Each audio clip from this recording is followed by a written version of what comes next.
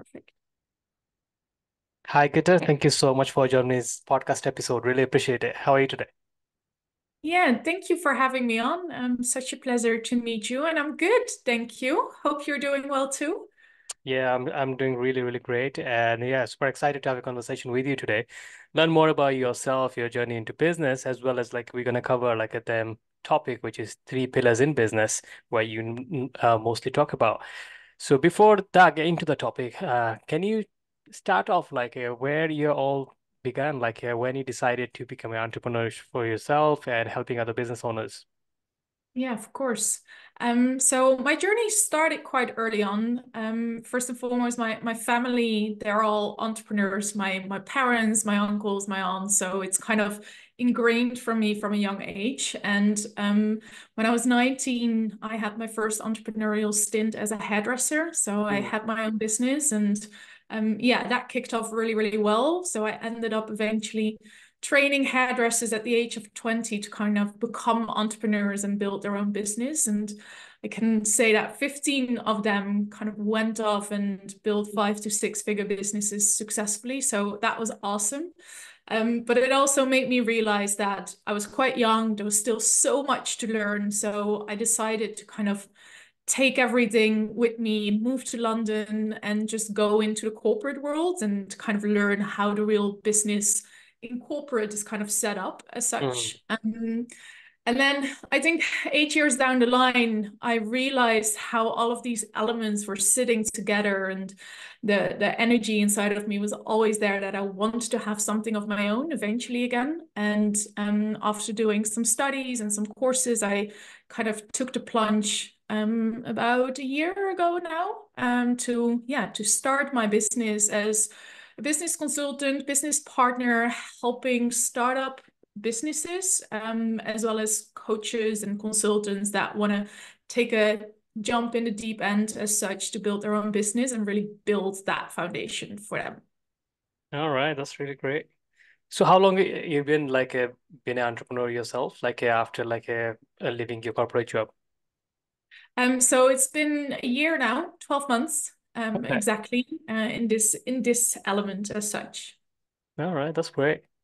So Yeah. congratulations for your 1 year into like a business, running a business. Like obviously, uh, we think about it in a different world, and when you actually do the things, it's like a completely different world as well. Like when you just get to feel that, when you actually feel in field, like playing for the team, like that's like a different environment, isn't it? Yeah. So, and you said like you talk about mostly about them three pillars in business, like when you coach your like other entrepreneurs. And so, what are those three pillars like you normally talk about?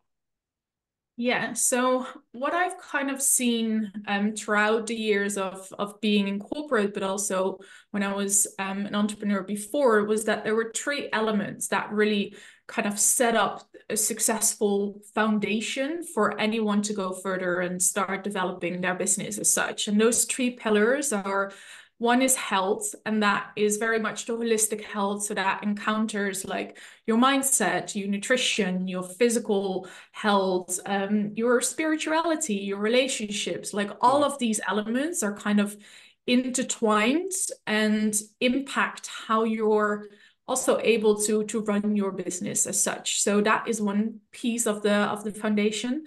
Then the other part is the strategy. Like we can all have a goal, but if we don't really know how to get to that goal, or at least have some sort of plan, bird's eye view, then it becomes very difficult to find our journey and our road as such.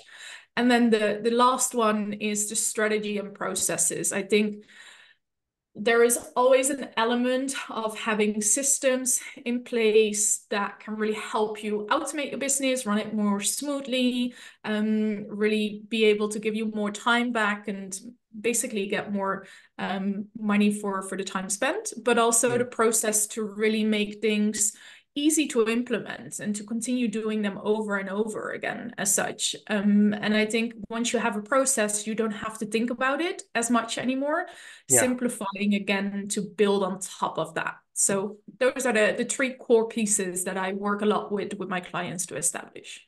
All right. That's great. So in terms like when you started your business 12 months ago, how did you implement those three pillars in your business? So if you can start off like the first one.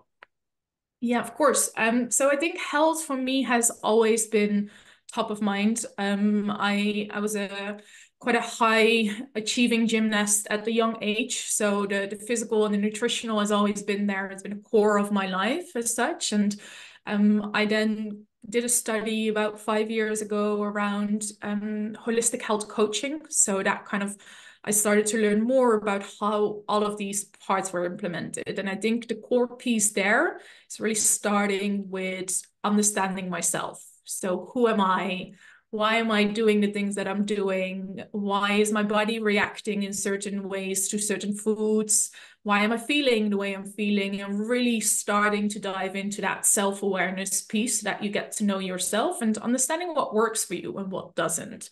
Like, why are you maybe feeling sad after someone has said something? How does Mhm. that impact you? And why does it impact you, right? So I've gone through a whole personal development journey. I think it's already been 5, 6 years in the work as such. So I had covered a good part of that before I even started my business. I was in a good place. Right. That being said, I think for everyone, once you start in this journey of entrepreneurship, it's kind of like, all right, there's a whole lot of other stuff that automatically comes up because you're doing something new and Mm. therefore you're required to do something different as well, and that requires you to think different and to have other type of daily actions as such. So yeah, it's a continuous journey, but what I've really focused on with health is making sure I get my exercise in, that I have very whole foods that I implement into my diets, that I get enough sleep, that I have enough sunlight, I supplement where needed. And Right. then the other elements of just having that social connection with people, taking rest days. I think that's a very core piece for a lot of starting entrepreneurs, that we're very focused on hustling, getting out there and kind of Yes. disregarding all of these elements. But I think they're actually much more important because they can give you the energy, and the performance is much higher when you focus on these things. So yeah, journaling, meditating, there's a whole list of things that I'm doing Mm. on a daily basis to really make sure that yeah, my health is optimal, and I prioritize them above my business as well. So that's a key for me. Yeah, that should be, isn't it? We prioritize the profit, the revenue, and the customer, but we forget the main person who is the driver of the whole business. If you're not taking care of yourself, you burn out, you give up, then obviously whole things that fall apart, isn't it? Yeah. And so that leads to obviously that is really important pillar of anything your relationship, or even though in a personal life, health is the most important part. Otherwise there is no point. You have a greatest spouse or partner, greatest business in the world, greatest everything in the world, but if you can't enjoy that, then there is no point about any of that. So No, that leads to exactly. a second one. Yeah, yeah, go And ahead. I was gonna say, like they always say, like without health, you don't have anything. And Yeah. it's true, right? You can have all the money in the world, but if you're sick, then it kind of ends there. And Sure. I think, yeah, it's just really important that we prioritize that. And it's your business is an embodiment of you. And I think Mm. if your energy is really good and people see it to you as well, like if you feel good, you kind of shine that through, right? Other people will notice. And that is also the reason why people might want to work with you. So yeah, I think it's a two-way street there.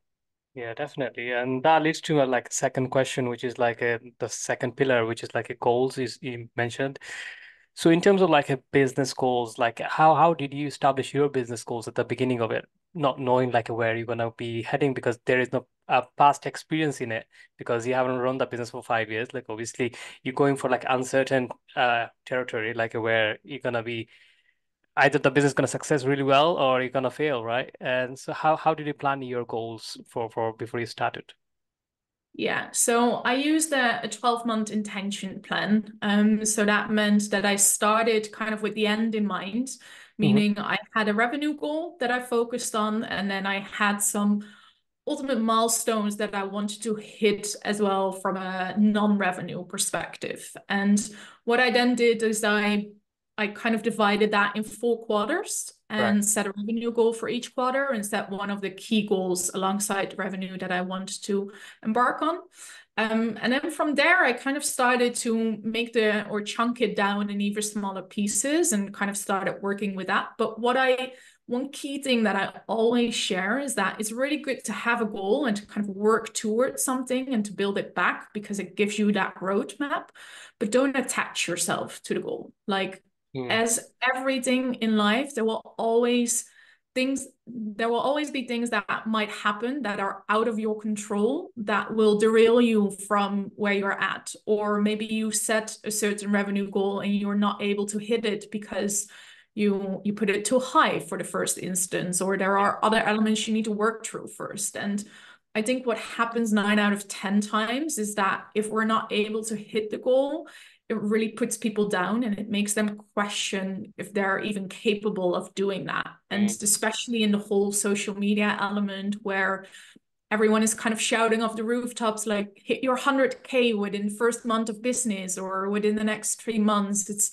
very pushed the narrative of, okay, you need to see instant success. And what I've tried to really implement within my own business and help other people with is it's good to have a goal so you have the roadmap, but detach from the goal as well. That if you do not hit it, look back. What can you do Mm. different? Learn from the lessons and then implement that for the next quarter and move forward that way. And I think also that plays a part in it. When you start your business, you're kind of testing the waters. You might Yeah. be trying out new things, and it's required to find your own way, which in my opinion is very important as well. Like, learn what works for you, because what works for me might not be working for you, and vice versa, right? So we have to find our own way, and the best way to do that is by testing and trying out, and give yourself room to do that too. So yeah, it's making sure to have the end goal, but also detach from it so that you give yourself the room to trial and error and grow as you go.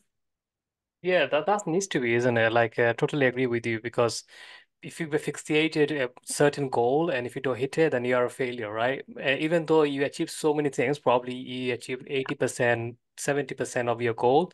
And along the way, you learn so many things from your customers, your clients, that gives you so much feedback. But instead of we doing that, like we go through like, oh, I didn't hit the 100% of the goal, like I'm a failure, disaster, things like that. And you talked about like in social media, people are posting like a 10K within a month and something like that. I interviewed so many people and just to get on the like a podcast or just to get on like any kind of attention, they would tell you like they're seven-figure earner, then they did this and they did that. And then when you go deep dive into it, like they're like they don't have that kind of money. They never build it and they never gone through the process. And that Yeah. because I'm in a service-based business, so we work with often kind of businesses. Those people are like bragging about it on social media. So when they come and book a call with us, like on a consultation, I wouldn't name any of the businesses, and they go on the consultation. When we say like, what's your marketing budget and what's your revenue, then it's like shocking. Like those people are, you can tell like that way they are like running the business or posting on social media. They're probably $10 million revenue businesses, but when it comes to it, they're even not doing like a 500,000 a year, and they don't have it like a $2,000 invest in the business on a monthly basis just to scale the business. So, Yeah. so that is like an interesting moment. So, who are those people are actually making money? That's like a question right now. Because those people are actually showing it. They 99% of them are not making it. And those who are actually making it, they're not bothered to come here and show it and expose it on social media because they're already making it. Like you can Yeah. see like Jeff Bezos or like Mark Zuckerberg, like they don't have to show that. Like people are knows like they're not bragging, oh, I'm on 100K, or my crypto portfolio is like 1 million, because they don't have to brag that because it's already happening, right? Like everyone can see that. So Yeah. yeah, like we can carry on with that conversation for a long time, but I love to know more about like your third pillar, which is like a strategy you mentioned. So how do you strategize your whole business, like what the system or process you followed? Yeah. So for systems and processes, I like in my corporate job, I've kind of been across all of the the main departments that makes up a business. And one thing that I've really learned there is that we have to simplify everything as much as possible. And that is within a business where we most of the time have multiple people in different departments to be able to run with it. So let alone starting a business from scratch on your own or with just two people means we need to simplify as much as possible. So that means, to me, have only one system that can do it all rather than trying to have 5 different systems that can help you build out a journey. And one of the pitfalls I see so many people make is they start something out of passion and they want to help people. And then what ends up happening, they have to implement a system for example, scheduling a call, right? So an automatic calendar schedule. Then they want to have an email marketing platform so that they can send out newsletters. Then they want to have a social media planner so that they can repost on all different platforms. Then there is a website that needs to be built, landing pages that need to be built. And all of these things kind of usually sit on different platforms. So I very early on partnered with a system that I truly believe in and kind of has everything in one place. And there are different platforms for different purposes. So Coaches has different platforms than maybe a startup business within the corporate world as such. But yeah, I focus on just one system that I would like to implement with that person that can then automate most of that business and run everything through there. And then what we do is we build things out into processes. So every time I do something with someone or I give them a template or already an existing process, I make it in a way that it can be repurposed over and over and over again. Right. And the best part of that is that it doesn't really need to change. It's already been tested. It's already working. The only tweaks that you need to make is when you look at your data at the end and be like, okay, I've done a launch of a program. What is my conversion looking like? And what do I potentially need to tweak? And when we tweak it, we also amend the process straight away, make sure it's in writing so that they always have it there. And the best part of that is that I can then hire a virtual assistant and say, here's a process, please start implementing it. Or when it's already in a live system, you can just clone it and reuse it. So yeah, I always make sure that everything is as simplified as possible, focus on as little elements as needed, focusing on as little systems as needed to begin with, and then start building from there as you go. All right, that's great. Thank you so much for that. So, Gitte, so before we leave, we need to come to the end of this podcast. With all of the listener listening, if you want to give anyone like one advice, if they're starting out their business or just started already, probably like yourself, what would be your number one advice to them? Ooh, my number one advice. Oh, I think focus on yourself. Just like we just mentioned, a lot of us are out there consuming a lot of information from others who seem to have it all. And it's great that we're living in a world where we do have the ability to get all of this information from the web and listen to YouTubes and to podcasts. And it's really good that we share all of our stories. But at the same time, also take time away from all of that and just listen to yourself. Check in with yourself. Like, what is it that you want? Because I do truly believe that we all have the answers already within us, that we all know what to do, but that we're kind of afraid of maybe implementing it and getting it wrong. So I would highly suggest for anyone starting to make sure that if you consume a lot, to also take time away from consuming and just trialing out your own thing. It all comes down to just giving it a try. And if you fail, then you fail, you pick yourself back up and you start again. That's entrepreneurship. You will never get it 100% right all of the time. So you might as well just give yourself the opportunity to trial and error. And 80% of it is in your mind.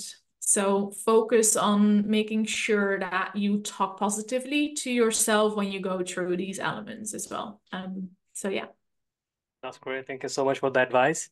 So, yeah, we're coming to the end of this podcast. Before we leave, if anyone wants to learn more about yourself, your business, where's the best place to find you?